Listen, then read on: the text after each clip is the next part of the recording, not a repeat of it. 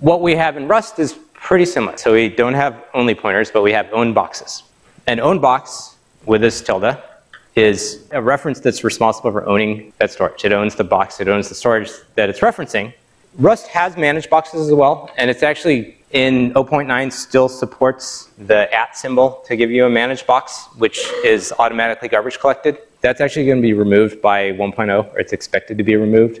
That you should be able to implement any kind of managed storage that you want in Rust as a library instead of anything built into the language. So there are both garbage collected and reference counted ways of doing storage that are part of the Rust library, but there's no reason you can't implement those yourself, starting with the explicitly owned boxes. So let's look at what that means. So when we have an own pointer, if we use it in an assignment, we're moving ownership to the new reference. Here we started with an own pointer, so I'm using static strings. Normally if you're using static strings, you wouldn't actually need to make own strings, but this makes the examples easy, and if you were modifying the strings, then you would want to have own strings like this. So we have an own string, and then we're doing this new let, and we're assigning to stolen the value of owned. So is this code okay? This declaration? So this is actually okay, right? So this I didn't explicitly give the type here. So the type of this would be a tilde string. The Rust compiler will infer that type, and the tilde before the string literal is necessary to make an owned string. So that's a new object that's being created that has that string.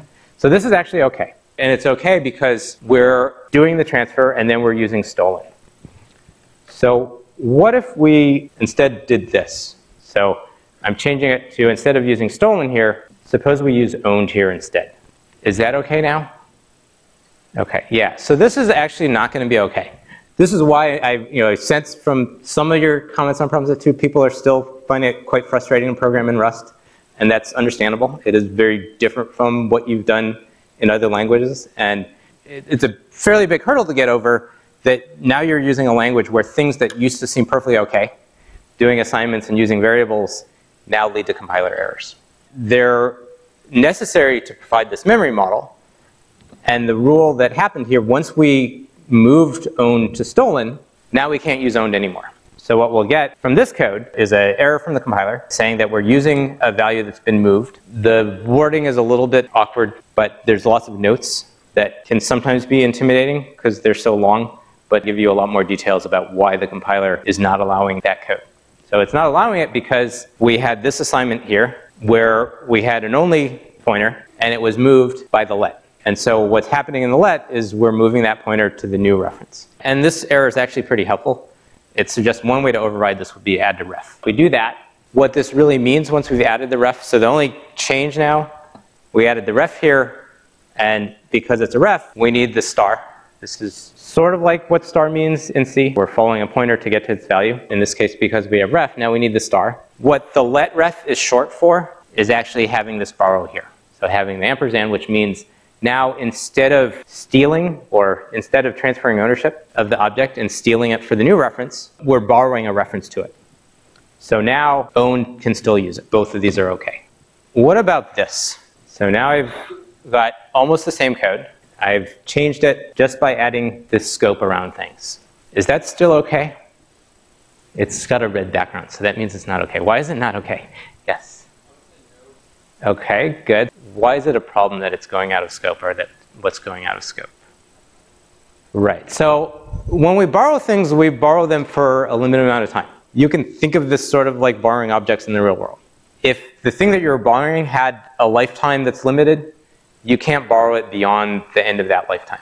The problem with this code is this object, right? This is a known pointer. It's created within the scope. When we're done with the scope, that object that was created here, that's done. We're done with that. Its lifetime is over. It could be reclaimed. It's not necessarily reclaimed right away, but it's, in terms of the rules of language, that object is no longer alive. We can't use it. The problem is now we've added this reference to it, like stolen's outside that, and we're trying to assign within this scope. Stolen is borrowing this object, but stolen is still alive after the object that it borrowed is no longer alive.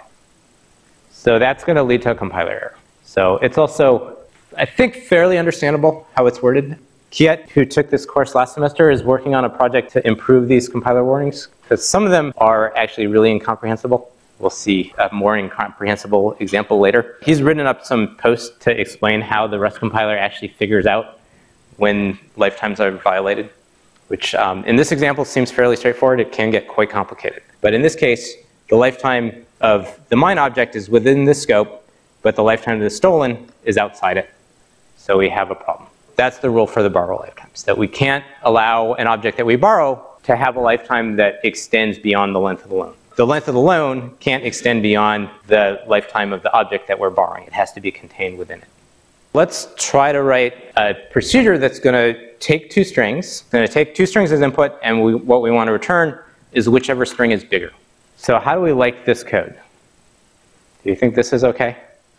I'll have a trick sometime where I have code that's correct with a red background. But even if we got rid of the println, there'd still be something wrong with it. Yeah, so what's wrong with it without the println? The compiler is going to complain before I get to the println? Yeah. Are we trying to borrow? Okay, I think you're on the right track. So when we borrow things, we have to borrow them for some limited amount of time. The time that we're borrowing it is defined by the lifetime of that variable. In code like this, what are the lifetimes that we're borrowing things for? How long are we borrowing what's passed in as S1? Do we know what the lifetime of the borrow for that variable is? Okay, so it could be the lifetime of that function. It could be that we pass in something that has a borrow lifetime longer than that. It's at least the lifetime of that function. These borrows seem to be defined by the function. They're parameters of the function. We're borrowing that object for the lifetime of the function that's using it. What about this one? How long are we borrowing the return value? And we know that that has to be a borrow. Right? We can't have some other type on that because we're returning these objects that we borrowed. Right? We're not making a copy. We're not creating a new object. We're returning one of these same objects. So what's the lifetime of the result? Do we know that when we look at the code for bigger? Do we know what the lifetime of the result is? Yeah, we don't know. There's no way just looking at this code to know what the lifetime of the result is. Right? That's up to the caller. How the caller is going to use it tells us what that lifetime is. What the compiler is trying to do is infer the correct lifetime. And what's going to happen for code like this is it can't do it. It can't figure out any lifetime that makes sense for knowing these inputs in an output like that. Whether it should be able to infer that or not depends on a lot of things. So you could argue that maybe what we should be trying to do is get the Rust compiler to change to infer lifetimes like this. What we need to do instead is add annotations that give more information about these lifetimes and make that part of the type of this function. So the way to do that is add lifetime parameters. What we've added is a lifetime parameter. So the tick just introduces a new variable. This could be any name. Convention usually uses a, but it can be any name that you want. We've introduced, as part of these borrows, now they have this parameter, and so does the result. What that means when we have a lifetime parameter, so it's used on the inputs, the lifetime that Rust is going to infer for the meaning of this value is the minimum lifetime of all uses of that parameter. So we used the a parameter twice in parameters. That means the meaning of the lifetime a in this type is the minimum lifetime that's passed in of those two parameters. That means the lifetime of the result is that same lifetime. So does this make sense? Yes. Can we have more than one lifetime? Yeah, so we could have multiple variables here. We could have, let's say, 2 lifetime parameters, and we could have 2 different lifetimes on the inputs. That would be perfectly okay. What should the return type be if we did that? So in this case, we'd have a problem. Right? We don't know which one to use for the return type. There certainly are functions you could write in Rust where it makes sense to have multiple lifetimes on the inputs and have different lifetimes for different inputs. Maybe you're putting those in some data structure where different parts have different lifetimes. In this case, since we need to know the lifetime of the result, and we don't know which value is being returned, the Rust rule of inferring the minimum is exactly what we want for this. This is what we've done here. Now this is the test to see if everything makes sense. Is it all okay now? Is this my trick? Using a red box when the code's correct, or is there still something wrong with this code? So what are the lifetimes that get passed in? So we're calling bigger. What is the meaning of the lifetime A going to be? Oh, do I need to initialize R here? It's a good question. So this is perfectly okay, right? I'm declaring R. As long as the Rust compiler can confirm that I never use it before initializing it, there's no need to initialize a variable when we declare it. In this case, since it's very simple straight line code, this is perfectly okay. Usually you want to initialize variables when you introduce them. But there are cases where you might have two branches of an if and you want to assign it on both branches. You don't want to make an immutable variable. You want to declare it once outside those two branches. So there are certainly cases where it's sensible to do this. This is not sensible code. This is definitely toy code to try to make a contrived example. Is there anything else wrong with this? So remember what's going to happen. We have a lifetime parameter. We're passing in S and T. So what is the lifetime of S? Yeah, so the lifetime of S is from when S is introduced to when it goes out of scope. This is the lifetime of S. What is the lifetime of T? So T is introduced here, goes out of scope here. This is the lifetime of T. What is the lifetime of A, the lifetime parameter, going to be? Good, right? So it's the minimum of those two lifetimes. So this is going to be the lifetime of A. We're assigning the result of bigger to R. What is the lifetime of R? Yeah, so R extends beyond that scope. So this is the lifetime of R. The result from bigger has this lifetime. We're assigning it to something that has that lifetime. Well, these lifetime rules for borrowing apply to assignments here as well, right? So we're assigning to an object something that has a lifetime shorter than the lifetime of that reference. So the compiler will not allow that, and it shouldn't, right? So if we use R here, R should not be valid to use here, but it's within scope. So we need to have lifetime rules that disallow that. And that's what we'll get from the compiler.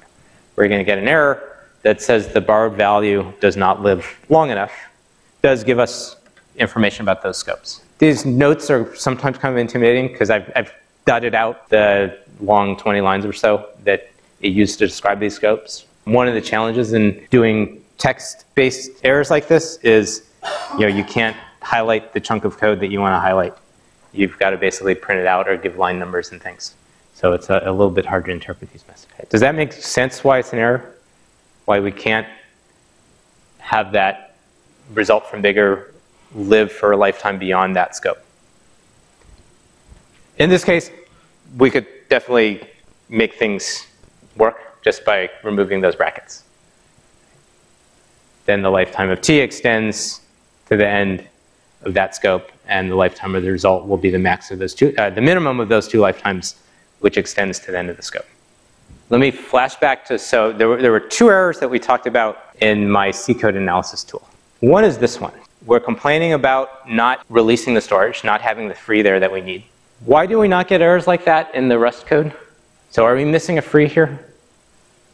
Do you need any frees in your Rust program? So why not? Why don't you need any frees? Are we never reclaiming storage? Yeah, good. Yeah, so the whole point of all of this is to not explicitly need frees. The compiler is inferring where all the frees go, and because of these strict rules about how you can use references, it's possible to do that.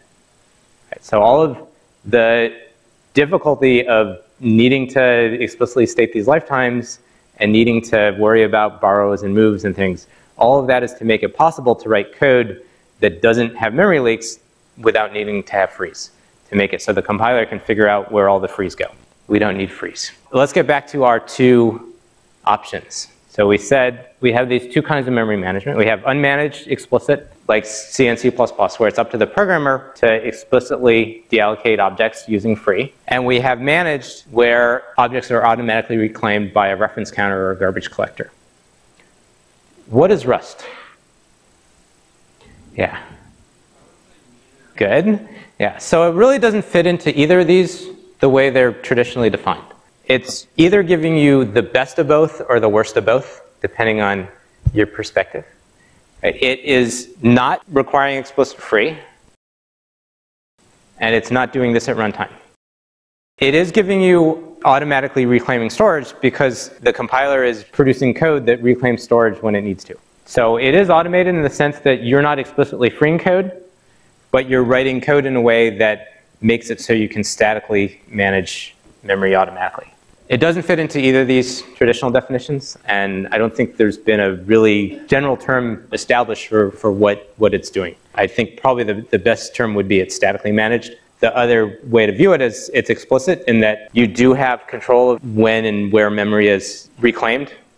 You have control in it by the way you write the code, except for you're not explicitly saying when to free. You have control based on the language rules. So it is explicit in that sense, but it's safe because you don't have the direct control over when an object gets reclaimed. I am just about on time, so we'll have time to make teams for problem set 3. Those of you who can read French can read about the metric prefixes that were introduced in 1991. So your web server should be about 10 to the 42 times better than what you did for problem set 1. If it's only about 10 to the 40 times better, that's still probably good enough.